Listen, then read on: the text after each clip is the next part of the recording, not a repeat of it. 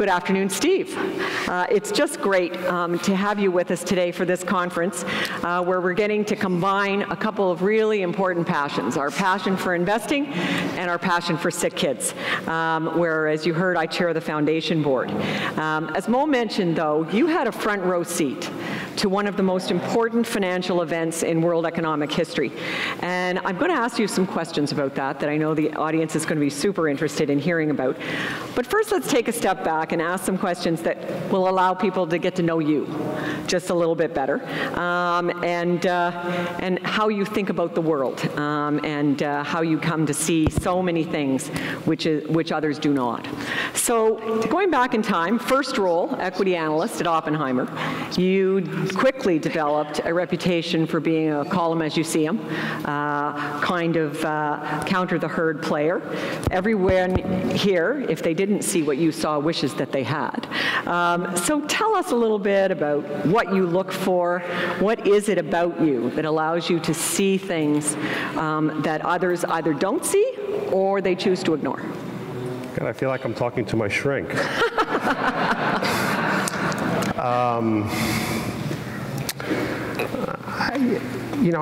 I started covering financial stocks at Oppenheimer in 1992. I covered all the stocks that the bank analysts didn't want to cover because they thought it was too demeaning. So I covered specialty finance, I covered subprime auto, subprime mortgage, I covered Fannie and Freddie, I covered the investment banks, and I like to say that when I graduated law school in 1988, I was an arch Republican conservative, and by the time I left Oppenheimer, I'd become a huge liberal. And analyzing the financial services industry did that to me. Interesting. That's not the usual path. Well, I like to say that the consumer finance industry in the United States is very good at creating euphemisms to disguise the fact that they're about to rip your face off.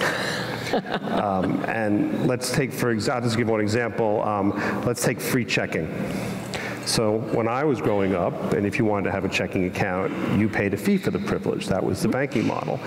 In the early 90s, a bank in Minnesota, TCF Financial, created the free checking model. And it swept the banking industry. So that every bank, of any size today, has a free checking model. It's free on the front end.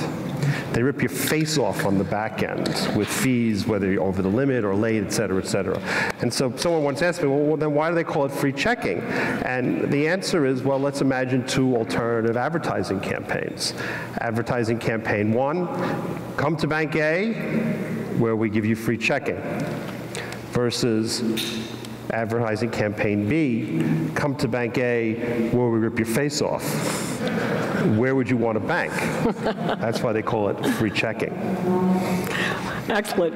So you've been in this business a really long time, seen a lot, as we heard, front row seat to the last big crisis. Yet you're now saying with some level of confidence that the U.S. banking system is safe. Yes. So what are the key changes, improvements that brought you around to that? And do you have anything to say about our regulatory situation up here in Canada? I do.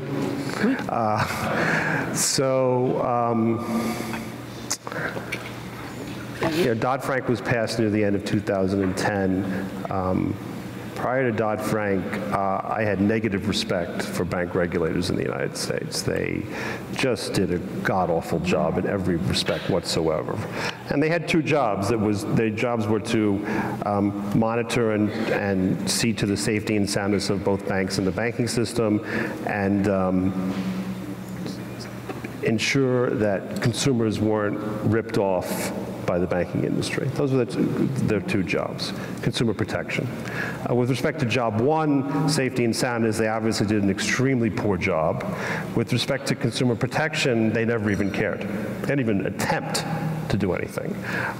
So Dodd-Frank split the responsibilities, and consumer protection was put in the hands of the CFPB, the Consumer Financial Protection Bureau, which is Elizabeth Warren's creation. I completely support that. I think it's a wonderful addition to the regulatory apparatus.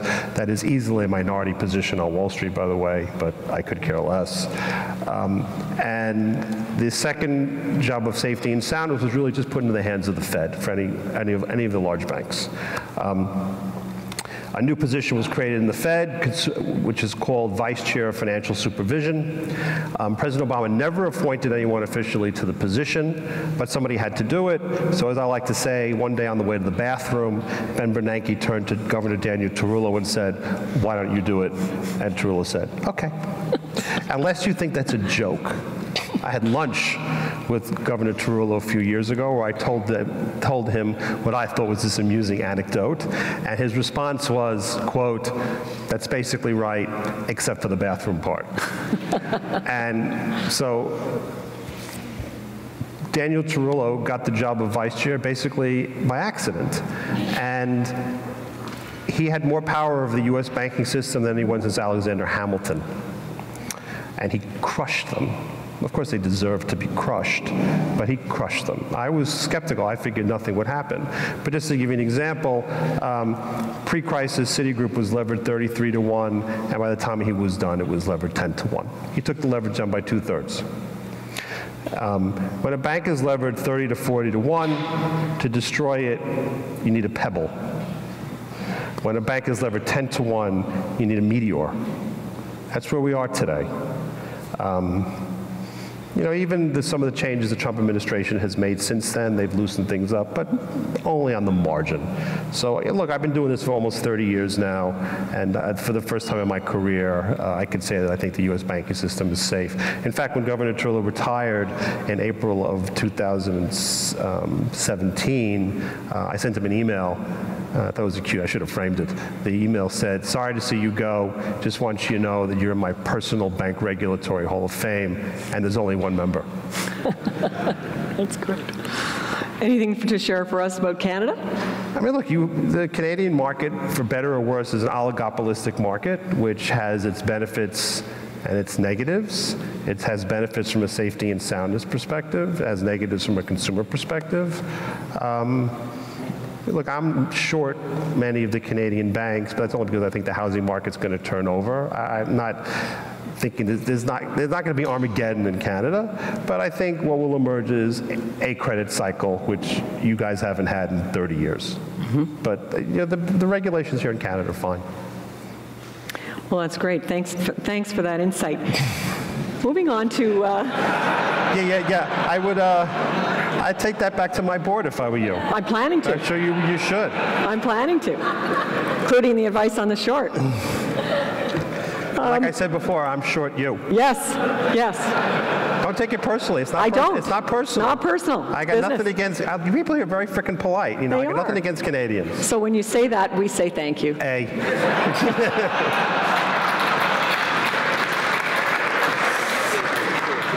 So the most recent scandals in financial services have largely been focused on sales practices, right? Yes. And you stated recently in a Bloomberg interview that incentives trump ethics every time. It's one of my best. It's one of your best quotes? Yes. Very good.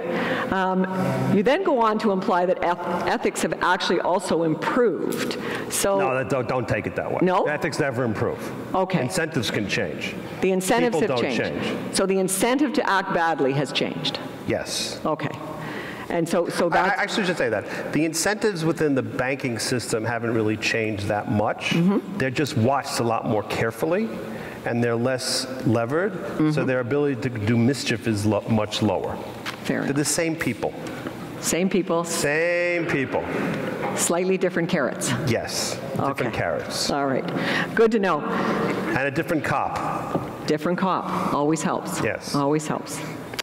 In The Big Short, the rating agencies and the third-party regulators in the U.S. are portrayed as if they didn't understand the products they were rating. And you've talked about banks learning. Do you think this learning that you've described has extended to the people overseeing the banks as well? You mean like the rating agencies? Yeah. Regulators, all of them? No? The rating agencies emerged from the crisis completely unscathed. The business models were unchanged. The people at the top were unchanged. The only difference is that the securitization market is just much smaller. So again, the opportunity for mischief is much lower. Much lower. But the rating of all the business models that are unchanged, the rating agencies are the most unchanged. Yeah. Good observation. So let's go back to that big moment in the subprime debt crisis. There it was waiting to happen.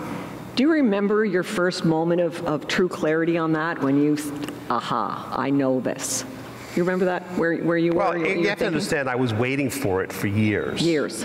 Because when I was at Oppenheimer, I covered the first generation of subprime mortgage companies. And in 1998, almost all of them went bankrupt, for reasons we don't have to go into. Right.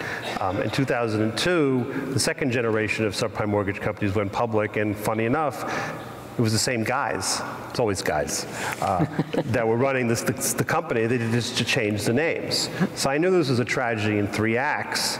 The question only was, when's Act 3? And Act 3 basically began in the summer of 2006, when, if you looked at the securitization data, the loans that had been originated in early 2006 were going bad very, very rapidly. And that's when I knew it was over. Interesting. So a little bit later on in the crisis, you're actually giving a speech at about the same time that Bear There was about, right there. Right there. Got the about? I got it right there. Okay. Yeah. We've been trading Canadianisms, and Steve didn't know what a toque was. Now I do. Now he does. Now he does. He'll be all kitted out when he goes to his first Leaf game. So right around the time Bear is failing, in real time, it's falling rapidly, and you're giving a speech. So yes. Tell us a little bit about what was going on at that moment in your life. So it's the Friday. Yep. I'm on this panel with Miller from Lake Mason, and Bear is literally imploding. Mm-hmm. And the scene in the movie is accurate. I did give a speech. I didn't give that speech. I gave a different speech. There is actually a tape of me somewhere in this world of that speech. I used to have it, but I lost it. But I kind of went off about what was going on. And then I sat down, and the moderator of that panel was Mike Mayo, who I'm quite friendly with, who was the bank analyst at the time at Deutsche Bank. This was a Deutsche Bank conference. Mm-hmm. And someone brings up Bear Stearns like they did in the movie, and then Mike says, you know, no investment bank in the post-war United States has failed for reasons other than fraud. And I leaned into the microphone and I said, it's only 1040. I wish I'd put that in the movie. It's I a wish good they one. had too. That's a very good one. That's a very good one. There's a fascinating twist, of course, that comes in The Big Short, is the moment in July of 2008 when you and a few others start to question the ability of banks to pay if a trade goes against them. Do you see any similar risks out there for financial institutions today? What would be the equivalent risk if you had to pick one, where we assume we're insured, but we wake up and find out that some of the assumptions we made are incorrect? I don't see that. You don't? I really don't. I mean, look, I'm always looking. Yeah. And there are plenty of things to short out there in this world, but I don't see any huge, massive systemic risks out there at all. I just don't. Well, that's comforting, isn't it? Yeah, thanks for that. That's good to know. Take that back to your board. Indeed, I will. There's so much of this that I'm pleased to hear. And you said to one of our local newspapers, the Financial Post, at what point was one of your greatest surprises coming out of the crisis was how quickly the recovery went. Yes. And so tell us a little bit about why that was a surprise to you, and what about that should make us either less or hesitant or more? Look, the crisis was so bad, I thought we would spend a while at the bottom, because just to repair things. But once we went off to the races, nobody wanted to trail, so just herd mentality they piled on. Interesting. And got behind it. Before we leave 2008, can you share with us a little bit about what it was like to work with Steve Carell? I already know the answer to this question because I asked it privately, and whether you think he did a good job playing you. Well, I'm not a good judge of the last question. Okay. All I can tell you is that two things, that friends of mine who have known me for a very long time said, God, he really got you really good. But my impression of it was that while it was an unbelievable portrayal, I thought, I don't know if I was quite that angry. And then 3 months after the movie came out, I read something which was that I had been interviewed by the Financial Crisis Commission in 2010. Okay. And 3 months after the movie came out, and it was just a coincidence, the Crisis Commission did a data dump. They released everything. And the transcript of my interview was made public, and so this is like in March of 2016, 3 months after the movie came out, I sat down and I read my interview, which I hadn't thought about in a very long time. And as I read it, I thought, nah, he's right, I was that angry. And the only thing I'll say about, I had very little interaction with Steve Carell, but the music anecdote I'll tell from the movie is just that they came to New York in May of 2015 to do the exterior shots. And so my wife and I and my kids were invited to watch a scene. That's cool. So the scene was Steve Carell is walking on the streets of New York, talking on his cell phone to his wife, my wife, Marissa Tomei. That never gets old. And he's talking and he's talking, he's talking and he's talking, and finally he's about to hang up, and he hails a cab, and a cab pulls up, and the way it was originally written was he confronts the guy who's trying to steal a guy tries to steal his cab. He confronts the guy and he says, "Hey, that's my cab, asshole. Cut." And so then Steve Carell goes over to talk to the director, Adam McKay, and I mosey on over and I say, not that this ever really happened in real life, but if it were me, I think I would have said schmuck.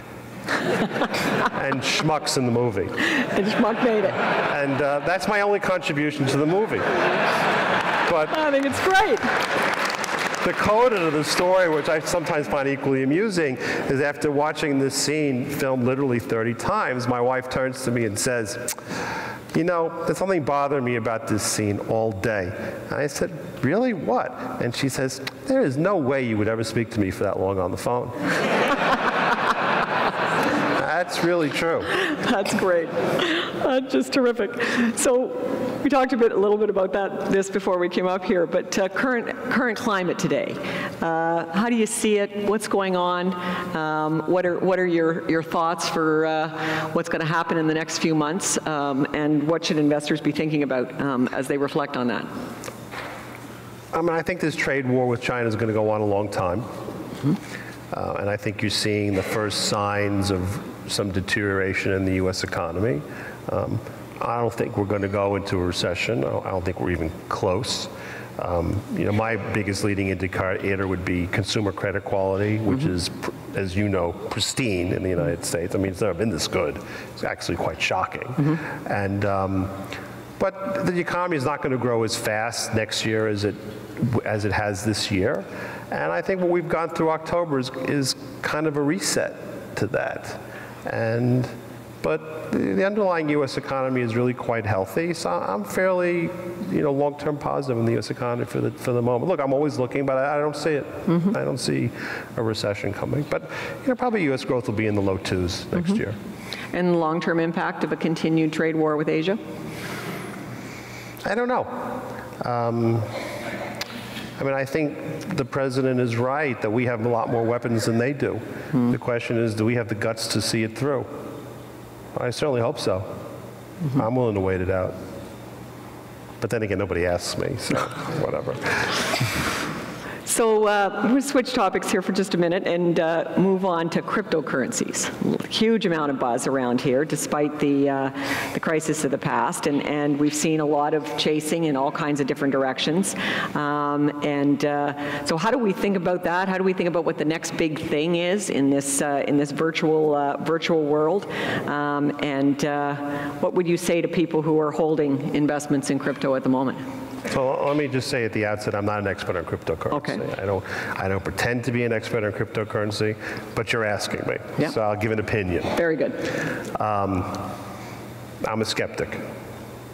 I'm a skeptic because I don't understand the social utility of cryptocurrencies. Currency markets are the most liquid markets in the world. Cryptocurrency doesn't fix a problem that needed fixing. The only two things that I can see that cryptocurrency are used for is for rich people to speculate and for money laundering. Mm-hmm. I don't see any social utility beyond that, so count me a skeptic. Okay. That's all I have to say. That's a lot. Well, it only lasted about a minute. Yeah. And that's the extent of my opinion. But obviously, if you dug deeper, yeah, that's it. That's it. But that may be all we actually need to know. Okay, that's fine. As we think about that. So. As you think about the future, you've been very circumspect in all your interviews to carefully not predict any specific issues or company risks. But if you had to identify something, we're forcing you here to pick something. What are the top 3 risks you see in the capital markets today? And what trends maybe concern you that are emerging on the sidelines? I mean, look, I think when the next recession will happen, mm-hmm.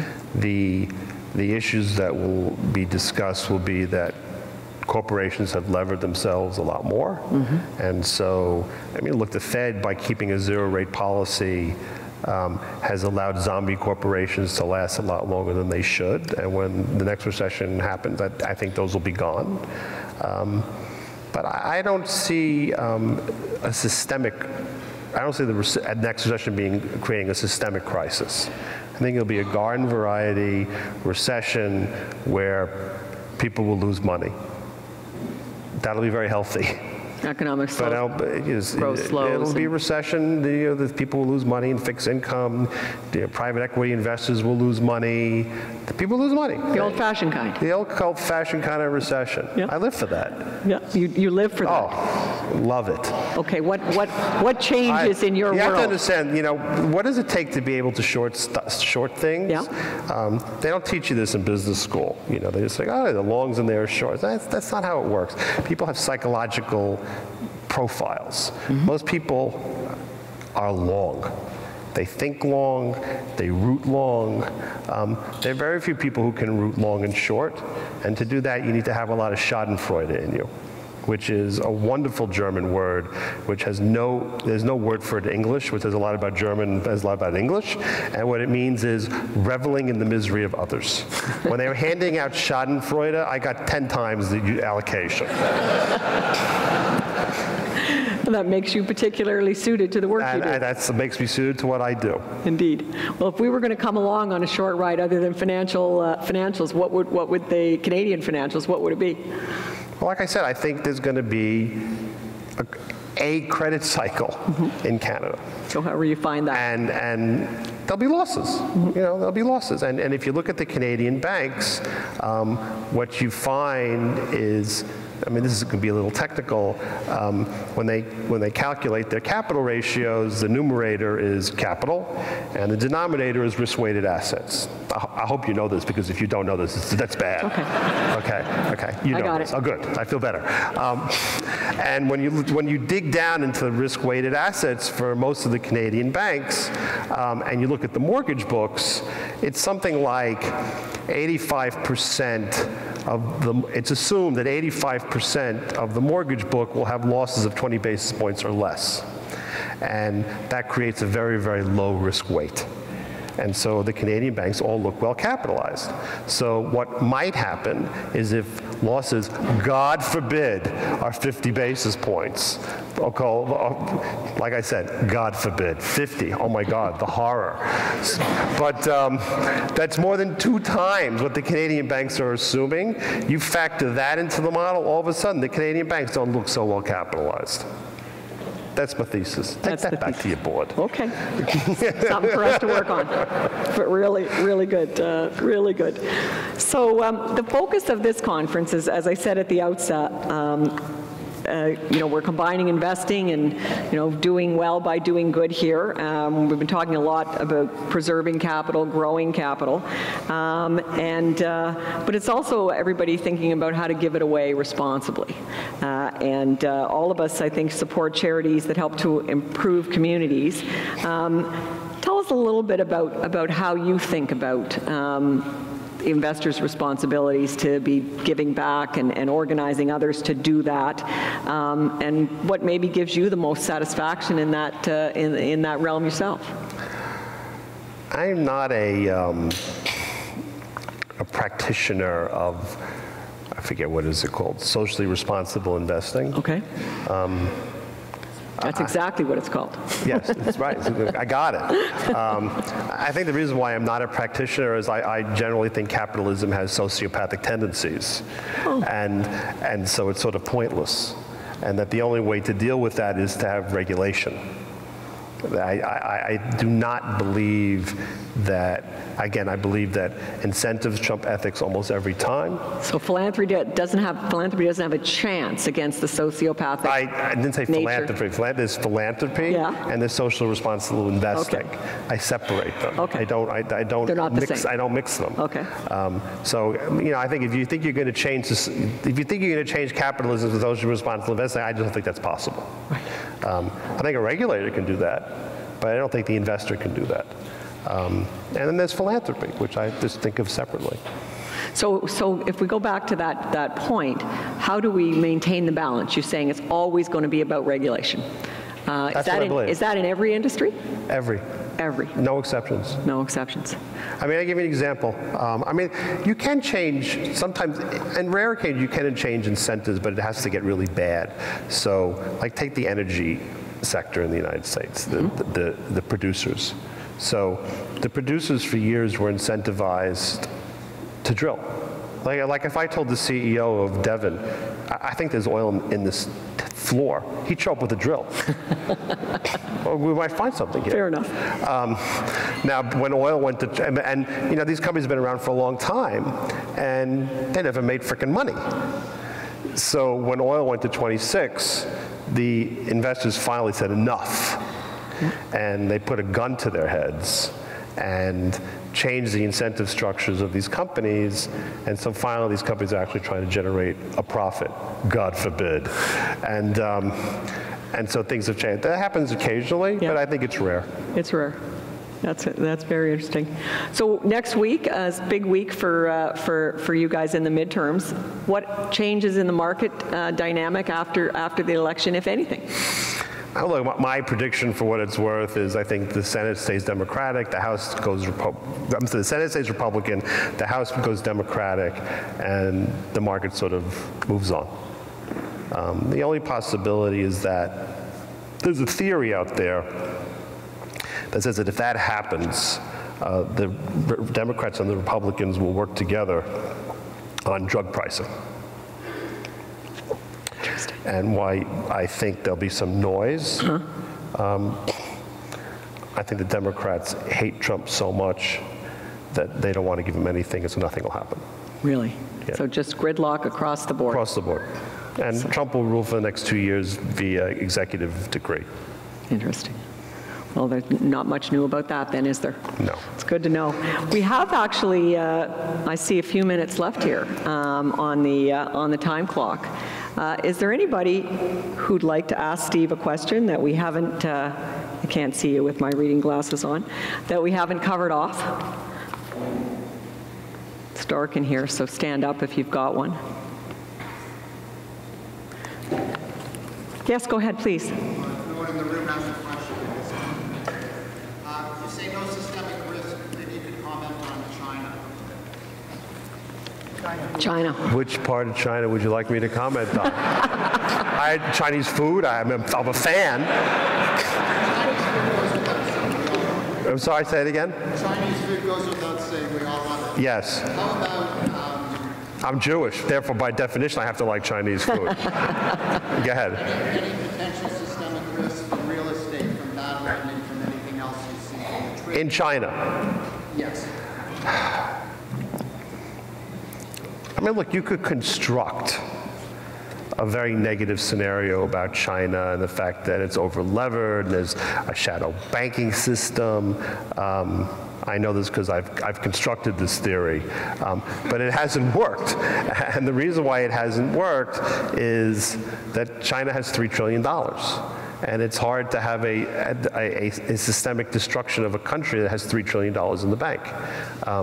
So, you know, whatever trends China has, there'll be slowdowns, there'll be acceleration. But I think it'll go on for a long time, so I don't see anything right now. Very interesting. Well, listen, that's been absolutely fantastic. That's it? Thank you. Wait. Right. You got one question. I know they're so you freaking polite in Canada. You're like scared to ask. Anybody got a really hard one? Here we go, right Ask here. a question. Here we go. We got a minute. Yeah, we do. Oh, sorry? Tesla. How long does it go? I'm short Tesla. Yeah, I'm public about that.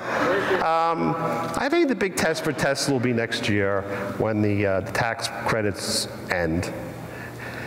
And my other thesis about Tesla is just that, look, what he's made is a company that builds cars for rich people.